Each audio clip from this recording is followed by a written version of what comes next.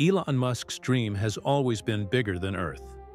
From the very beginning, his ultimate goal was not just to reach space, but to make life multiplanetary. Through SpaceX, Musk began developing Starship, the most powerful rocket ever built, designed to carry up to 100 people to Mars. Standing nearly 400 feet tall, Starship is made of stainless steel and built to be fully reusable.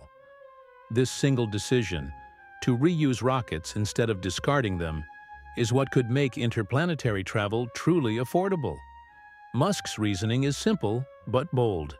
If humanity stays on one planet forever, one disaster could erase everything. But if we spread to other worlds, we can preserve life and continue evolving. Each Starship test brings a mix of triumph and failure. Rockets have exploded, missions have failed, but Musk's response is always the same: learn, rebuild, and try again. His mindset turns every setback into progress. He envisions building the first human settlement on Mars, a self-sustaining city powered by solar energy, with domed habitats and advanced life support systems.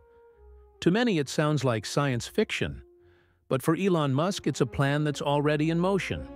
Starship isn't just a rocket, it's a symbol of human courage, curiosity, and our need to explore.